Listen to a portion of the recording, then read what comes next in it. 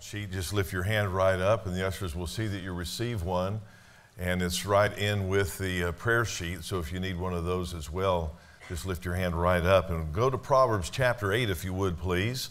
Proverbs chapter 8. While you get settled in and turning to Proverbs 8, I just was thinking about the missionary letter that Brother Friesen had read for us.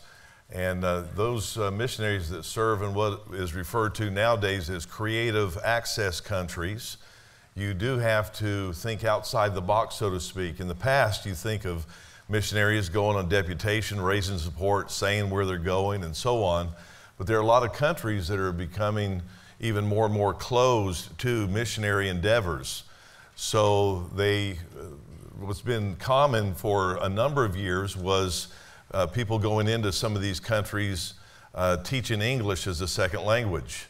And then a lot of the governments caught on to that, and so now many of the missionaries are starting businesses in those countries, and so they're not there to make money as such, but they go in there to set up a business, of course, that I trust would make money, but at the same time, that's where they like to begin and do their evangelistic work as they develop relationships. And so I know when it first started where missionaries would have to go in teaching English as a second language, a lot of people got upset at that because they felt like somehow compromise was taking place. And then, of course, in the last, 10 years, 15 years now that more and more going towards that business model that folks are concerned about that as well. And we need not be. As we say, there's more than one way to skin a cat. I don't know where that saying came from. Don't Google that on me, okay? But that is a saying, right? Okay? And so there is more than one way to get things done, and sometimes you have to think creatively. And I appreciate the fact that there are folks out there just saying, look, if they say we can't do it one way, let's do it another way. And just try to find that way. If you're not compromising Scripture, find a way to get it done. Amen? Amen. So as we look at Proverbs chapter 8, as you see here, it's interesting to me when we look at this particular chapter, we see that wisdom is now brought to the forefront. And what do I mean by that? You say, well, 31 chapters, it's all dealing with wisdom, but it's interesting that the aspect of wisdom is really highlighted for us specifically in chapters 3 and 4. Then when we get to chapter 5, 6, and 7, we deal with the subject of immorality, we deal with the subject of laziness, and then we deal with the subject of adultery and again immorality. And then we come here to chapter 8, and it's like Solomon begins to talk to his son again and talk about the blessings of wisdom. And so it's just interesting to me that he would almost take a parenthesis in time. He's uplifting wisdom, and then he deals really specifically with some of the vices of the day, as well as the troubles that people have in the flesh, especially young folks, as a dad's talking to his son, trying to alert him to some of the vices of the day. And you notice too how we find the immorality that is so prevalent that he's addressing, really nestled in the middle of that was laziness. And so there's just something about, if most people would look at their besetting sin that's talked about in Hebrews chapter 12, many times those besetting sins, not always, but many times they get their start or they have that continuance because of boredom. And maybe those times where things are, there's not a whole lot going on as such. And then, of course, you go into those things. A lot of times, if you're with the wrong crowd, they'll say, hey, what do you want to do? And hey, well, there's nothing to do. And then you end up doing something you should not be doing. So it's interesting how relevant, once again, the Bible is. I want to begin here by reading the first 12 verses of Scripture, as you see here in Roman numeral number 1. And as you're there to Proverbs chapter 8, let me just say, in the last few weeks, I have been going by my own notes and not really referring to the sheet that you have, and so the numbering hasn't always worked out. And so I was reminded of that, and so I'm going to try to stick with the same kind of handout sheet that you have. Okay? It says, doth not wisdom cry, and understanding put forth her voice? So in other words, as we read this, it says cry. It doesn't say whimper.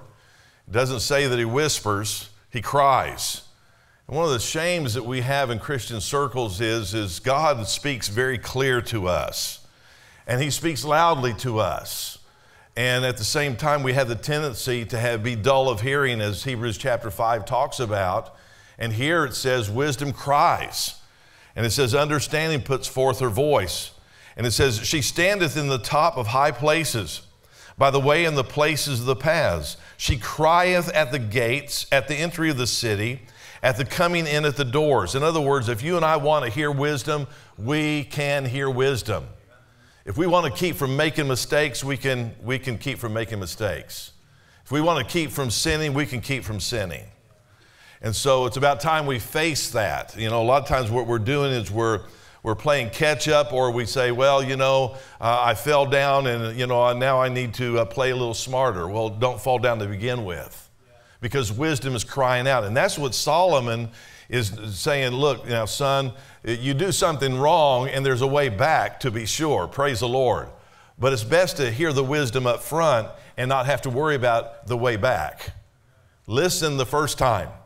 And it says here, unto you, O men, verse 4, I call, and my voice is to the sons of man. O ye simple, understand wisdom, and ye fools, be ye of an understanding heart. Hear, for I will speak of excellent things, and the opening of my lips shall be right things. For my mouth shall speak truth, and wickedness is an abomination to my lips. And all the words of my mouth are in righteousness. There is nothing froward or perverse in them. They are all plain to him that understandeth, and right to them that find knowledge. Receive my instruction, and not silver, and knowledge rather than choice gold. For wisdom is better than rubies, and all the things that may be desired are not to be compared to it. I, wisdom, dwell with prudence, and find out knowledge of witty inventions. On your study sheet here it says, letter A, where is wisdom found? And if you're filling in the blanks, if you'll go to Psalm 91, and that's what you should put in the blank there. In fact, the answer is, of course, just another passage of Scripture in the Word of God. And so this is where wisdom is found. Remember when we started this series, I said, someone I heard preach say that you could take any time the word wise or wisdom is found, put Jesus in there. And here it says here in Psalm 91, and I'd like to read this passage for us tonight. It says, he that dwelleth in the secret place of the Most High shall abide under the shadow of the Almighty. Now, that's a great verse of Scripture. How many times people have turned to Psalm 91 to get encouragement and help in a time of trouble, and just to know that there is also a place that you can dwell, that you can stay under the shadow of the Almighty. And it says, I will say of the Lord, he is my refuge and my fortress, my God, in him will I trust. Surely he shall deliver thee from the snare of the fowler and from the noisome pestilence. He shall cover thee with his feathers, and under his wings shalt thou trust. His truth shall be thy shield and buckler. Thou shalt not be afraid for the terror by night, nor for the arrow that flieth by day, nor for the pestilence that walketh in darkness, nor for the destruction that wasteth at noonday. 1,000 shall fall at thy side, and 10,000 at thy right hand, but it shall not come nigh thee. Only with thine eyes shalt thou behold and see the reward of the wicked, because thou hast made the Lord, which is my refuge, even the Most High, thy habitation.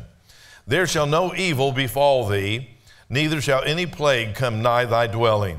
For he shall give his angels charge over thee, to keep thee in all thy ways. They shall bear thee up in their hands, lest thou dash thy foot against a stone. Thou shalt tread upon the lion and adder, the young lion and the dragon shalt thou trample under feet. Because he has set his love upon me, therefore will I deliver him. I will set him on high, because he hath known my name. He shall call upon me, and I will answer him.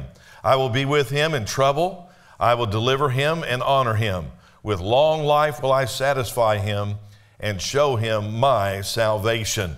You know, sometimes when we read passages of Scripture like that, and it's so upbeat, and it is, and it ought to be, it's the Word of God, at times when we are maybe experiencing something that's not upbeat, that seems to go diametrically opposed to what's here, we have the tendency to discount the veracity of that passage of Scripture. And yet nothing could be further from the truth, because as you are abiding in him, John chapter 15, then understand that nothing is happening in your life by accident, that it is ordained by God. It's the will of God for your life to go through those circumstances, those situations, those troubles, those trials, those conflicts that you are going through, because that is his will for you as you rely on his grace and his empowerment to go through those things. You become a shining testimony of God's grace to a lost and dying world. I've said many times that if everything's going well in your life, it's easy to praise God. It's easy to serve God. But how about when things are going awry? Then as you are faithful to him, and then his faithfulness is being realized in your life, and you're rejoicing in the trials and tribulations, that's when people look at you and say, wow, how do you do that? And thereby you have a platform for which to give forth the Word of God. And so we need to think things through and not just say, read a surface view of a particular passage of Scripture. We ought to think past that, what God's actually telling us, because some of these actual Bible writers went through some deep valleys, and yet they're writing passages of Scripture like this. And so we need to actually abide with him, and then not only do we have the wisdom, the knowledge, the wisdom, but also the understanding that goes along with it. And so just a powerful passage of Scripture for us. So where is wisdom found? Wisdom is found with God. But it's found with God when you abide with him. When you abide with him, it's not just a cursory knowledge. It's not just saying, hey, look, I've got my way to heaven, and so now I'm on my own. No, never, never on your own. You ought to always be plugged in to our God. And then letter B, what does wisdom say? Verses 6, 7, and 8. It says this again, hear, for I will speak of excellent things, and the opening of my lips shall be right things. Now remember, hearing in the Word of God is not just simple the taking in of sound. When you have the words hear, it means to what? Hear with the intent to obey. And so Solomon's talking to his son and says, you know, I'm not just interested in staying up half the night to tell you some things and try to set you on a good course of life. You need to hear me. In other words, I'm telling you this, and if you do what I say, you're going to be the better for it. And so he says, hear, for I will speak of excellent things. That word excellent here on number 1, it means things that come from godly leadership. And that's what he's trying to say. Here's a king talking to his son. And so that word excellent things, that's the best counsel, the best advice. People would go to the king not to just hear flippant advice. They wouldn't go to the king just to get an opinion. They'd say, look, king, what do you have to say about this? Because they looked at him as being wise. And we all have that opportunity to have God's wisdom upon us, amen? But also God has given us counselors in our life to help us. And so many times we look for a stamp of approval rather than actually seeking the counsel out. And so here we find that Solomon is telling his son, said, no, you need to hear, for I will speak of excellent things. I'm going to tell you the best things. And so you remember in 1 Kings chapter 3, when Solomon, he says, you know, Lord, I don't know how to go out and come in. He said, I'm so young.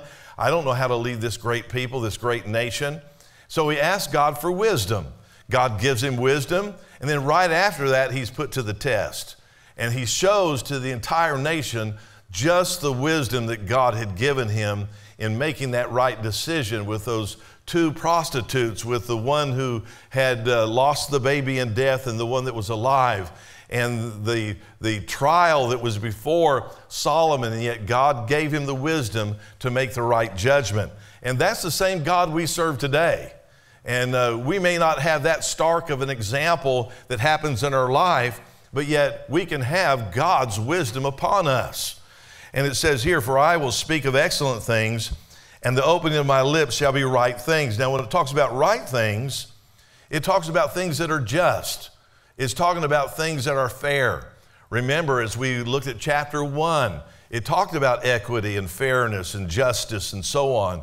And so as we interact one with another, it's good to remember to be fair. I remember one of the slogans we had when we were in corrections, Brother Helm and I, when we worked at Indiana State Prison there, it was be firm but fair. Firm but fair. And that will take you a long way if people know that even when you have to, maybe come down on them, so to speak, or write a conduct report or take them to lockup and whatnot, hey, if you were abiding by the stated laws and boundaries that would be given, but yet you were firm but fair, that you weren't playing favorites, it was a whole lot easier to take. And here you find that Solomon is talking to his son and saying, son, I'm going to teach you some things, and I'm going to teach you the right way, the right things. And then it says truth. And that's something that's missing today as well when you think about truth. Some people think truth is subjective, and that's what we find prevalent in society today. You hear terminology like, that's good for you, but not necessarily good for me. That's true to you, but not true to me. And so truth is left up to individual interpretation. And yet we as believers know that there is what is referred to as objective truth. It's something that's concrete. It's something you can see and you can latch on to. It's sure. It's not left up to individual interpretation. It's stated. And that's why people don't like the Word of God and those who adhere to the Scriptures, because it is objective truth. And that's why you can even go on the news broadcast, and when they're pinning a preacher down or some other one who holds to the gospel, what they'll do, they'll say, now, are you telling me that Jesus is the only way? And boy, when you start actually getting into the Scriptures and showing the objective truth, they react strongly to that. Who are you? And they actually blame you, but it's not you they're having a problem with. They're having a problem with the truth, where Jesus said, I am the way, the truth, and the life. No man cometh unto the Father but by me. And so his word, the Bible says, John 17:17, is truth. And so it's so important for us to understand that as we take the truth to the lost and dying world, it will go fly right in the face of their subjective truth, because they want to go by their feelings. They don't want to submit to the authority of the Word of God. And that's where the rub comes. So submission is a very important Bible doctrine as well, isn't it? So we see here by what does wisdom say? Excellent things, right things, as well as truth. Letter C, how does wisdom speak? How does wisdom speak? And it says here in your notes clearly, look at verse 9. They are all plain to him that understandeth, and right to them that find knowledge. It's interesting when you're talking to people, maybe on a group basis, and you have some that when you preach the word or you express something, a biblical principle, people say, yeah, I see it. Boy, it's so clear right there. And others say, well, I don't see it. I don't see it at all. But if you have understanding, you do see it. And you see, you remember knowledge, and then wisdom is applied knowledge. And as you and I, the knowledge of the holy, what? It brings understanding.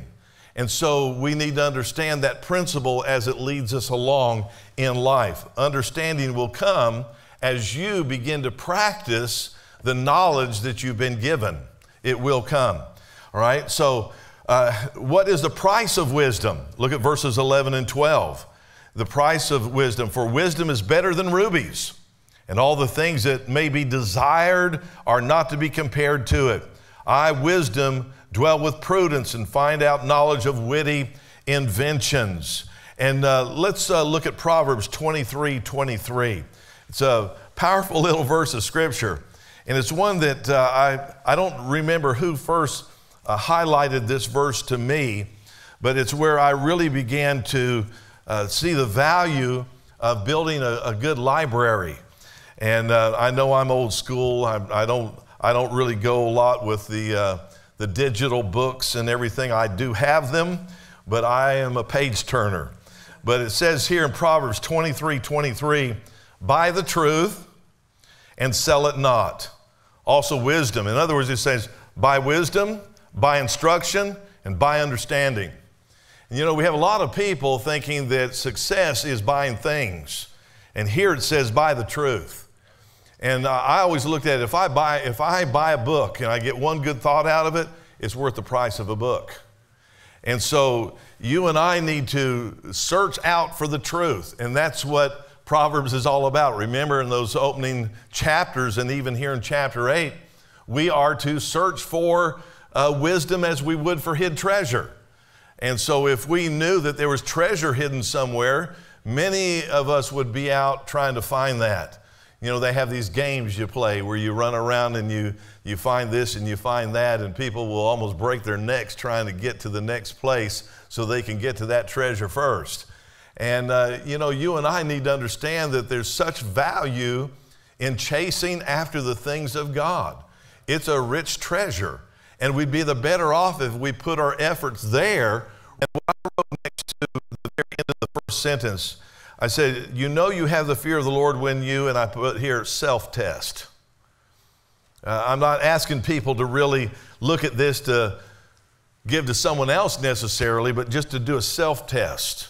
You know, do you have the fear of the Lord?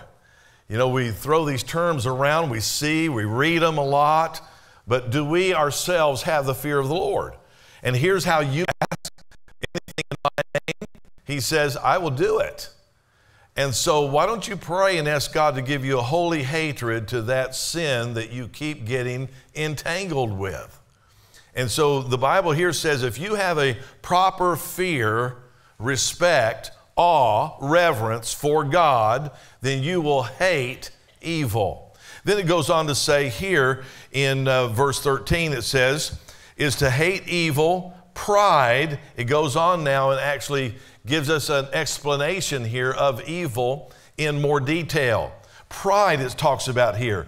And I say this is really an inward, pride is in this context is inward. It's talking about where you actually feel, it's not necessarily seen on the outside. The next word deals with that, the arrogancy. But pride is a feeling of superiority. And so you can have someone who seems to slink around and act humble and all this kind of stuff outwardly, but inside it's really emanating from a spirit of pride where they feel superior even though they let on that they're humble. And so this is a self-test. No matter what your personality is, no matter what you are seeking to do on the outside, do you have a feeling that, hey, you're better than others? That you're really better than the next person that you're judging and so on? That's pride, and you ought to hate that.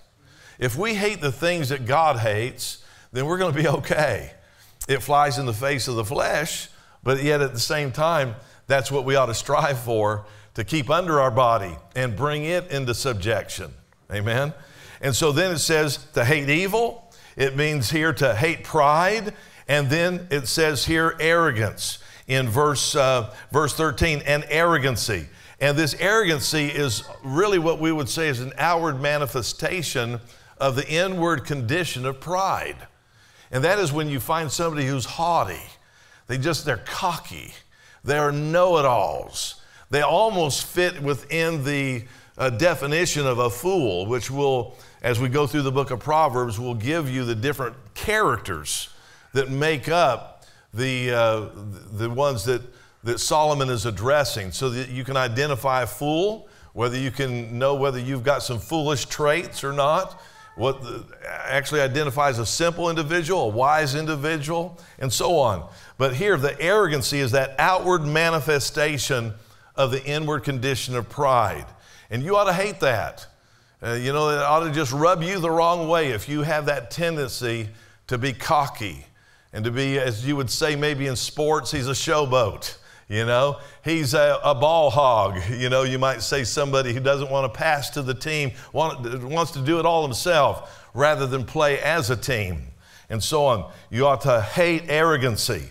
And then letter D is you ought to hate the evil way. So it's interesting it says to hate evil. He goes in to explain in more exact terms what evil is here as you see the colon, but at the same time to hate the evil way, and that's the pathway that leads to the act.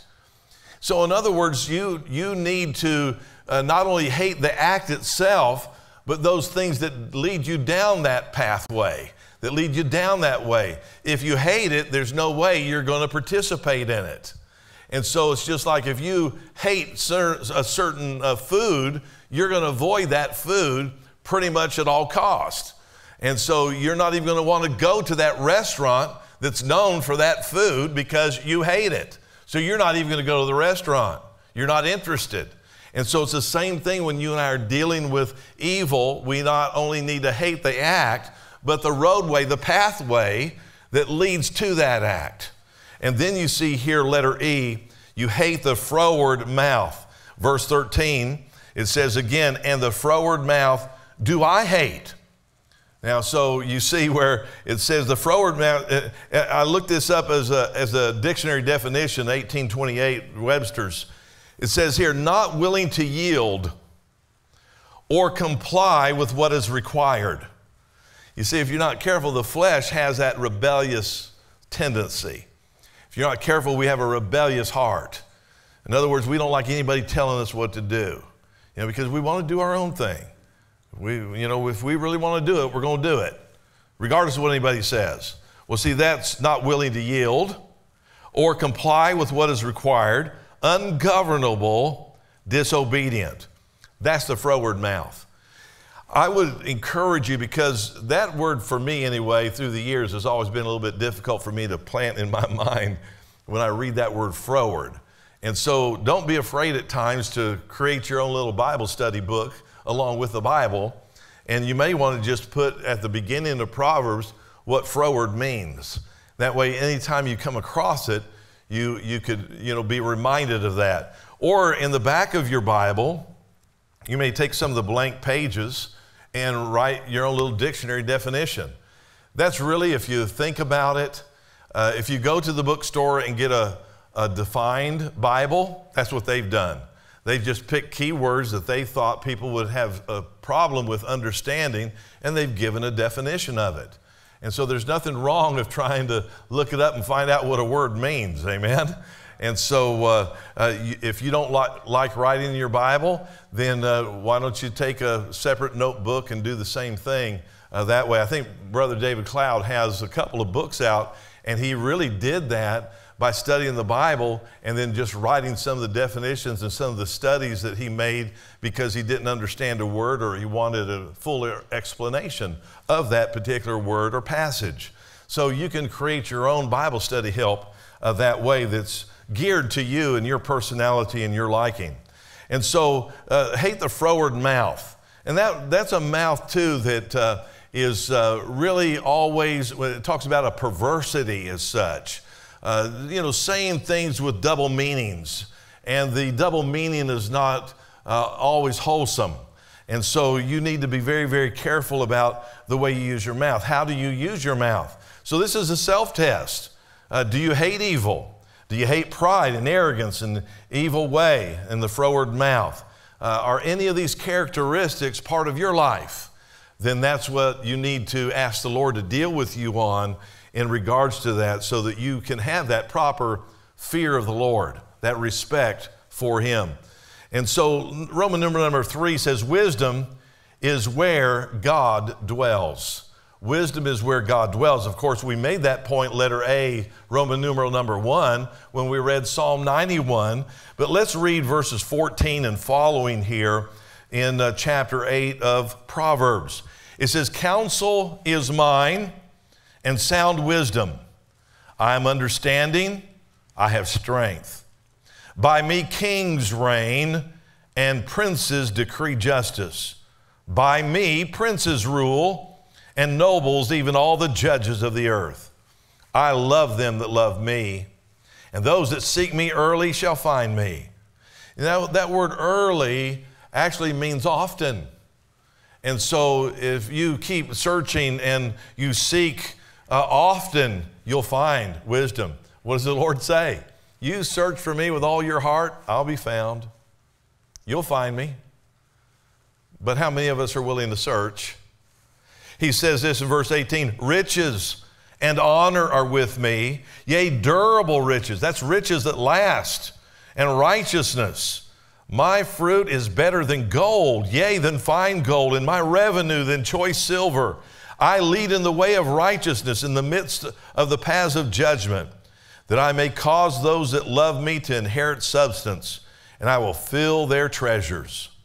The Lord possessed me in the beginning of his way, before his works of old. I was set up from everlasting, from the beginning, or ever the earth was. When there were no depths, I was brought forth. When there were no fountains abounding with water, before the mountains were settled, before the hills was I brought forth. While as yet he had not made the earth, nor the fields, nor the highest part of the dust of the world. When he prepared the heavens, I was there. When he set a compass upon the face of the depth, when he established the clouds above, when he strengthened the fountains of the deep, when he gave to the sea his decree that the water should not pass his commandment, when he appointed the foundations of the earth, then I was by him, as one brought up with him, and I was daily his delight, rejoicing always before him, rejoicing in the habitable part of his earth, and my delights were with the sons of men. So where wisdom is where God dwells. Letter A, with counsel, his counsel. And you stop and think about Genesis to Revelation, and this is a book filled with counsel. He says, look, you need to be saved, all ye ends of the earth. That's good counsel. Amen. He tells us how to live life. That's good counsel. And that comes through prayer and Bible study. Because it's once you accept Christ as your Savior, the Holy Spirit comes in, and then your mind can be illumined by the Holy Spirit. He's the illuminator. Amen. And so counsel, prayer and Bible study. Letter B, we ought to love wisdom. We ought to have that love for wisdom. In verse 17 of our text passage of Scripture, it says this, I love them that love me, and those that seek me early shall find me. Verse 21, that I may cause those that love me to inherit substance, and I will fill their treasures. And so then you seek wisdom, letter C. I wrote this in the notes. It was by wisdom the worlds were created. This same wisdom is available to us today. Letter D, wisdom must be your daily delight. That's one of the great habits to get into of having a daily devotional walk, is you're actually going to he who is the very personification of wisdom. And so he is wisdom. If you go to the 7 spirits of the Lord in Isaiah, I think it's chapter 11, there's 7 spirits there listed. There's the spirit of wisdom is mentioned there, talking about God. And it lists the different aspects of the Spirit, which is one of those is wisdom. And so wisdom must be your daily delight. Creation is the delight of God. Think about that when you look at Genesis chapter 1, and it says after the 6 days of creation, he looked at everything that he had made, and behold, it was very good. I mean, he doesn't make junk. He doesn't do something halfway. It's very good. It's the best. It's excellent. And see, it says creation is the delight of God. So we are privileged to live in the midst of what delights God. Amen. And so then number 4, wisdom cries out. If you'll look at our text here, wisdom cries out. We'll start with verse 32 down to verse 35. It says, now therefore hearken unto me, O ye children, for blessed are they that keep my ways. Hear instruction and be wise, and refuse it not. Remember, hear with the intent to obey. Instruction, if you look at the word instruction and dissect it out, you'll notice that it's not just talking about a positive aspect of instruction, but also learning from the negative aspects of life. Amen? It says, hear instruction and be wise, and refuse it not. And then it says, blessed is the man that heareth me, watching daily at my gates, waiting at the post of my doors. For whoso findeth me findeth life, and shall obtain favor of the Lord. You want God to be pleased with you? Seek wisdom. Seek Him. Early, often, daily. Seek Him. It says these words, wisdom cries out, letter A, do what He says. That's the life of blessing. Do what He says. That's why you and I need to avoid that froward mouth, that prideful spirit, that arrogant strut that we might have, thinking that we're better than others and we got everything under control. We don't have things under control. He does. Do what He says, the life of blessing. Letter B, be teachable. Someone said, make every man your teacher, even that one that does wrong. He can teach you what not to do. Okay, be teachable, good and bad. You can learn from everyone. Amen. Be teachable. Are you teachable? Have you reached that place in your life where no one can tell you anything? You got all the answers? I trust not. Never come to the point in your life where you say, I got this. I've always said this many times about the Apostle Paul. He said, you know, I've not arrived. He said, I've got a lot to learn. And I think we could all in humility say, you know what, I think we all fit that bill. We all have a lot to learn. Amen. And I'm glad he's not finished with us yet. And letter C says, do not refuse godly counsel. Do not refuse godly counsel. We'll be talking about counsel, of course, as we go through this, but there's a portion of Scripture that talks about, you know, just not everybody's just going to walk around and tell you and give you wise counsel. It says you're going to have to what? You're going to have to actually draw it out of people, you see. I can remember a college professor of mine said, unsought for advice is seldom taken, seldom taken and often resented. And you know, that's so true. You know, somebody, they may say, what do you think? Well, if their mind's made up, they really don't want you to say what you think. And if you tell them what you think, then they probably gonna get mad at you. And so what you need to do is you need to sometimes just hold back. And sometimes those who have the best wisdom will hold back and just say, you know, I'm just not gonna go there. And it's not that you're trying to make that person fall, it's just they're not gonna listen to you anyway. And so you have that duplicity of feeling that you say, boy, I'd like to help them and save them from trouble, but they won't listen to me anyway. And so you've got to be very, very careful. Do not refuse godly counsel. You ought to seek out that godly counsel. But if your mind's made up, don't ask. Letter D, look for wisdom daily. Look for wisdom daily. You know, I think there's some things that would be wise to be on our prayer sheet, our personal prayer sheet all the time. And one of those is ask God daily for wisdom. Ask God to give you the right sources of knowledge. I told my pastoral counseling class, I said, you know, I've got thousands of books in my library. A lot of times when I'm trying to deal with a certain subject or trying to, you know, find out where I need to go for some additional information or something, I'll look at my library and say, Lord, lead me to the right sources of knowledge. Because I've got a lot of books there. Where do you look? Where do you start? And so you need to ask for knowledge, the right sources of knowledge. This will work in what we would call the secular field too. Ask God to give you the right knowledge. And then ask God to give you wisdom. Ask Him to give you that wisdom. And ask Him to give you that understanding in that order. And something else, ask Him to give you love. Say, Lord, help me to love the way I'm supposed to love. You know, I'm not always lovely, and other people aren't either, but I need to love. Amen? Amen. And so just ask the Lord for love. And I think those are good qualities as we see here mirrored for us in the Scripture that we ought to be asking for. And God is, I think He's pleased when we ask for things like that.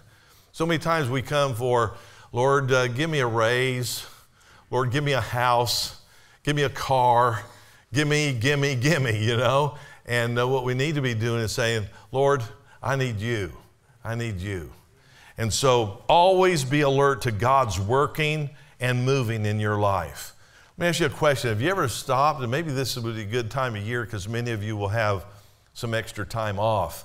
Just say, I just want to reflect on, how God's been working in my life this year, how he's been moving in my life. Sure, we've got a lot of frustrations that we could center our attention on, and I think probably we spend too much time centering our attention on those things. But if we'd stop back and say, what has God been doing through this? What lessons has he taught me through this? How have I grown in him through this? Those lessons that you learn, things to do, things not to do, things you do differently, that's all wise lessons that we can glean. But always be alert. God's doing this. And then number 5, and lastly, we see here in verse 36, but he that sinneth against me wrongeth his own soul. All they that hate me love death. Letter A, he sins who does not seek God's wisdom. He sins who does not seek God's wisdom. Letter B, he hurts his own soul. It's amazing how we hurt ourselves. We think maybe we're getting at somebody else when we're really just hurting ourselves. Then that deals with our mind, our will, and our emotions. And it says here, when you go against and not seeking God's wisdom, it says here, you sin, you wrong your own soul. You're just hurting yourself. And I wonder how many heartaches we could alleviate in our lives if we would just go God's way. If we wouldn't be froward, if we wouldn't be proudful, arrogant, that we would hate the evil way instead of following our natural inclinations. And then letter C, and lastly, when you do not seek God's way, you are heading towards heartache and death. You are headed towards heartache and death when you don't seek God's way. Would to God we would be wise. Amen. Not in our own conceits, wise in him. Amen. Amen. Let's all stand with our heads bowed and our eyes closed, please. The Bible's rich, isn't it? Wow. And there's so many places, I think, as we read through these 36 verses, that you may have had some questions and say, boy, I wonder what that phrase means. I wonder what that word means. We could be here for many days just dissecting this one chapter. And so what a rich book the Bible is. But what has God expressed to you through what was given? The word that you did hear tonight. How are you taking that truth in? How are you assimilating that?